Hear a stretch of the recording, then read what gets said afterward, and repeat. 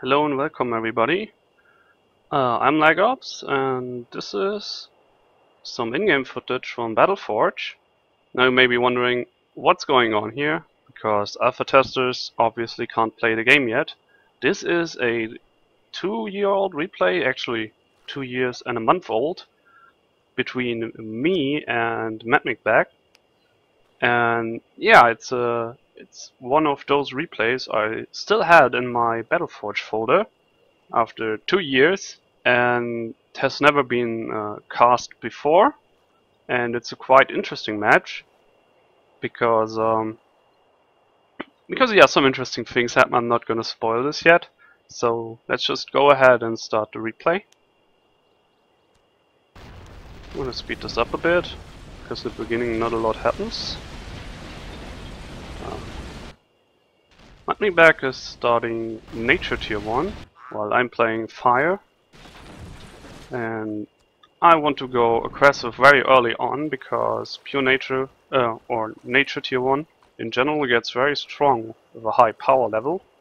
But right now I'm not going to attack him right away because I see that if I want to do something up here, this is very strange, because usually if you move like this, you want to launch an attack on the enemy base while being attacked. This is possible on this map because of this cliff right here. Or he wants to go tier 2 very early on, but this is very telegraphed because nature tier 1 gets strong at a high power level, and if he's moving like this, then I know that he is going to try to go tier 2 very early on and avoid a risky tier 1 fight against me because he's at a pretty low power level. And but this is very telegraphed. I'm already here, I'm already halfway to his base. So let's see how this plays out. He's standing still doing nothing. I'm a bit confused what's going on. I don't want to commit to an attack right away, because nature tier 1 is very snowbally. If you screw up and your nature player gets a lot of units. And now that I see that he's moving, and he grabs a tier 2 orb, pretty much what I expected, and I'm immediately going into rush. I know that I will get rooted at least once, but this is fine because he does not want to spend more power on other units because he's going tier 2. Playing tier 1 units right now would be a mistake. So I try to rush down his power well. Let's keep the monument here, so it's almost complete. So I choose to erupt just to be sure to take down his power well. And right now I'm in a pretty good situation because he basically only got 30 power off this power well. So he's really far behind, and he went tier 2 very early on. This means that he's not having a whole lot of power to attack me with. So what I'm gonna do is, instead, I want to intercept his units very early on, because I do not want to get them directly to my power well, and I want to make him spend power on Storm Singers to counter my units. I don't want him to run around with 2 or 3 Borrowers and attack me. So I was pretty successful with getting some spawns out of him. Additionally, let me stop this, it's a bit fast. I am moving my Thunderer down here just to force him to spawn a unit. Now I will proceed to run around the map with the Thunderer. It's 110 power and his unit only holds 60 power. Now this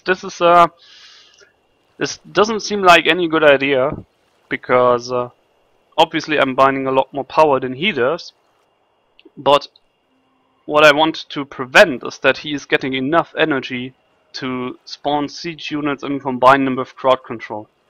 There's this point in the game where you just can't defend with tier 1 against Stonekin or pretty much any faction if they have enough power. They will just crowd control you, and while having better units they can easily take down your wells. So all I want to do is to keep the energy very low in this game to prevent him from having a good use out of his crowd control spells, and just defend, because that's all I have to do. I already destroyed a power well, and the longer this power well right here stays up, the more I will be in advantage.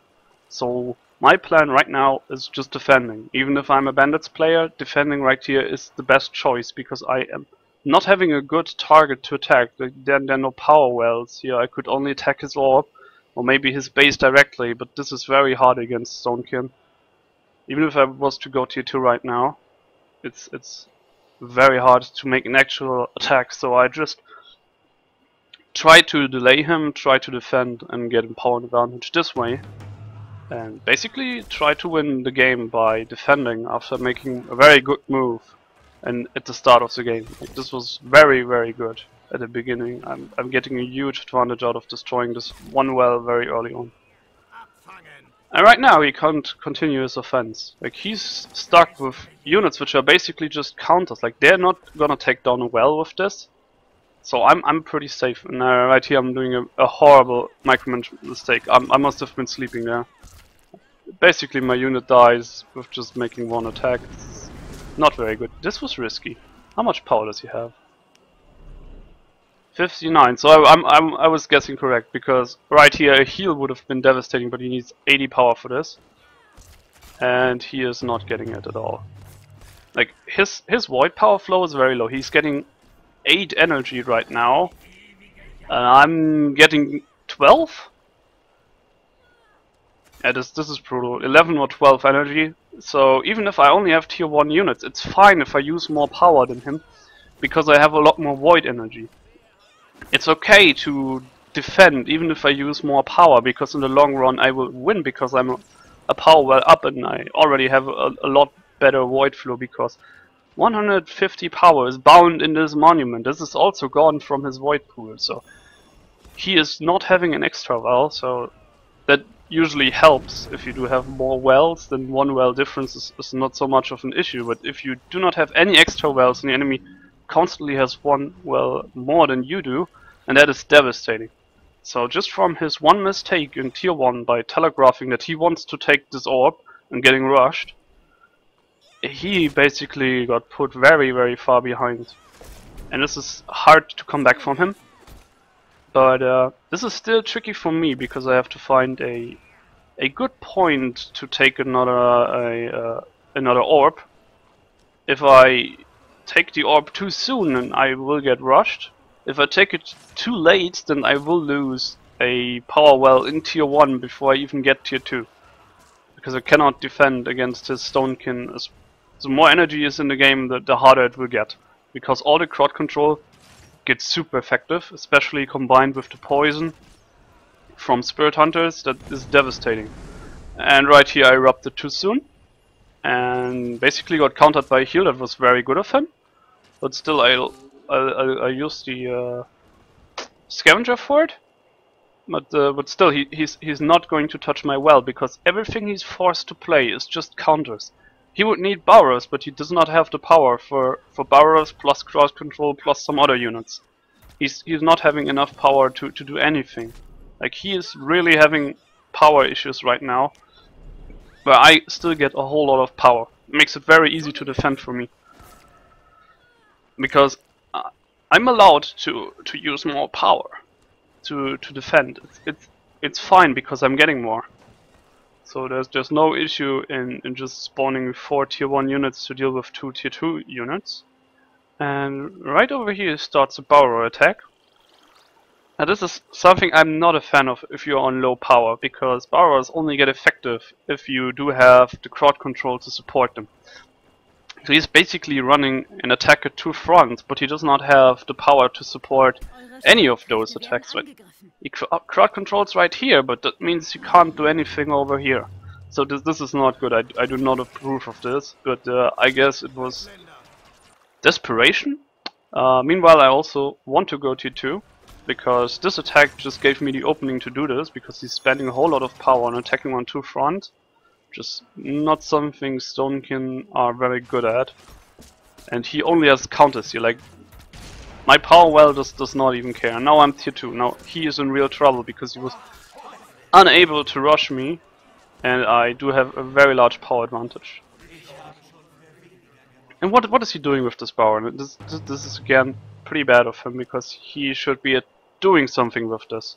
At least pressure maybe the monument right here. Like, after these spawns he should run down there and do this, but He's not paying attention to this, so he will basically lose this unit without having anything done besides just yeah, spending power on it and binding power in the unit.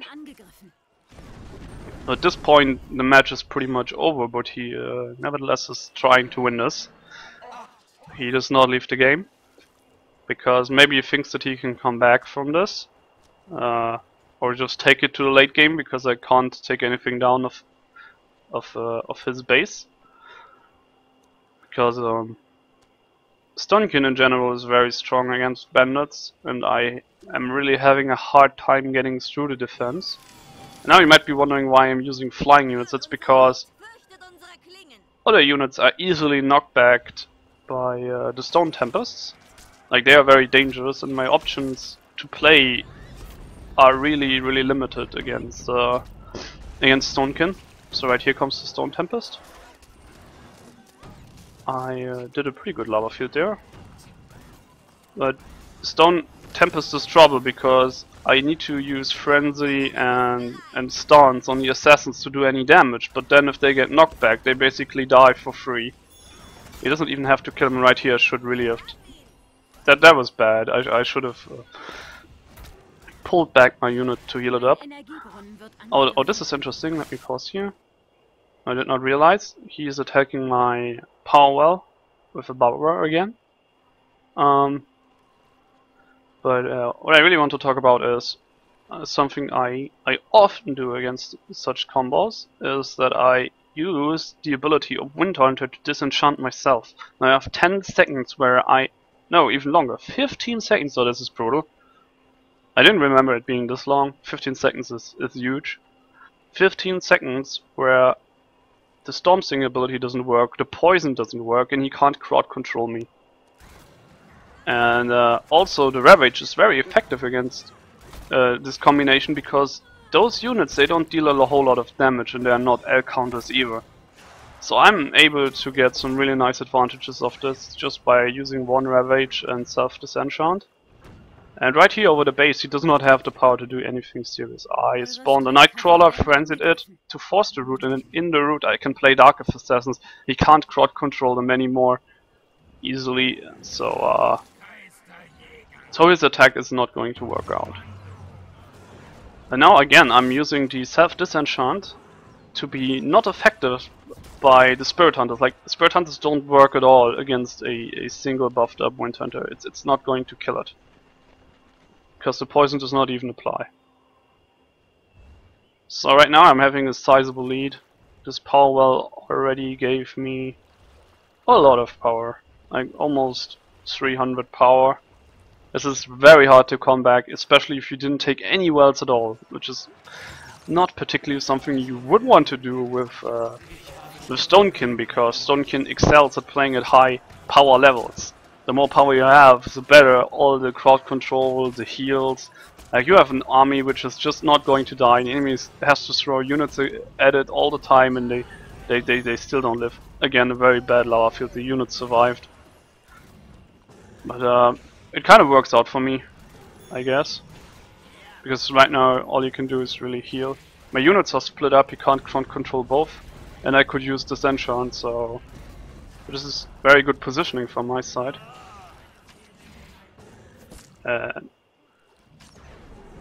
I used disenchant on this because I thought he was going to use Spirit Hunters against it. There was no need to do this, so I basically had to use a Ravage for nothing. This was not good. I should only have done this as a reaction and not to prevent it. But right now he's running out of ideas. He does not have the power needed to have the huge Stonekin snowball rolling. And all I have to do is defend and defend, because I'm just gaining a huge advantage, and he's not going to get at any point where he's really dangerous, because he's not getting enough power to do this. So I'm basically, so it's like 6 or 7 minutes, I'm only defending. I'm gaining an advantage just by being up a power well and defending. If he was to take a power well, I could simply take a power well on my own, so this is not going to work. So I guess he's kind of doing the right thing by at least trying to attack me. But right now I'm having 300 power, and Matmicback is stuck at 100 and something. I moved my unit right here to take another monument because now I really want to finish this game. But this is not going to happen. He sends 2 borrowers, so I don't want to risk it. I take this well instead, and I guess I really have to guess why I did that. Because usually you don't want to take a well when you're getting attacked by borrowers, especially if you're bandits. But I guess I wanted to give him a target instead of my base, because the only way he is going to get back into this game is if he destroys my tier 1 orb, which is my fire orb right there, and then I can't spawn any units and then he can win the game still. So this is probably the only way why I do risk instantly losing a power well. Just because I'm already so far ahead and I don't want to lose my orb. And he's again making multi-base attacks at a very low power level, which means that he only has crowd control in one spot. This was again very good. I used my ability to prevent the oink on at least one of the wind hunters. And he does not have powerful heals or anything, and right here he also got countered because he could not support this attack. He really needed energy for this, and I really don't agree on splitting up attacks when you're this far behind it. That's where the replay ends. I hope it was fun to watch this, and I do have some more replays, but it was really hard to find good replays against high-level players at the end of Battleforge. Like, so many good players just were inactive and nobody even cared about PvP anymore. It was kind of sad.